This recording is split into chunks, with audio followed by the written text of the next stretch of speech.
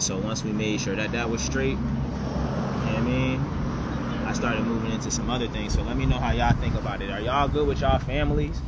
Like when y'all talk about y'all music or y'all talking about y'all businesses and stuff, is that something that you doing family business, or is that just like you had to do that because your family wasn't really rocking? Because I know sometimes I run into people, they say that be the vibe. It's like, oh man, I couldn't do no business with my family. They the ones who was hating on me. They the motivation for why I'm doing the things I'm doing. Because I used to feel that way too. But then, I mean, you see the shirt, you know what I mean? It's a custom, one-on-one.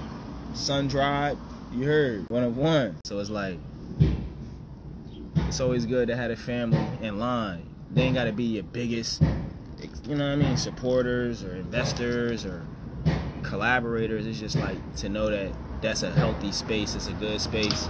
You know what you can do for them, they know what they can do for you. You know what I mean? So 2021, I focused on that. But even before the 2021,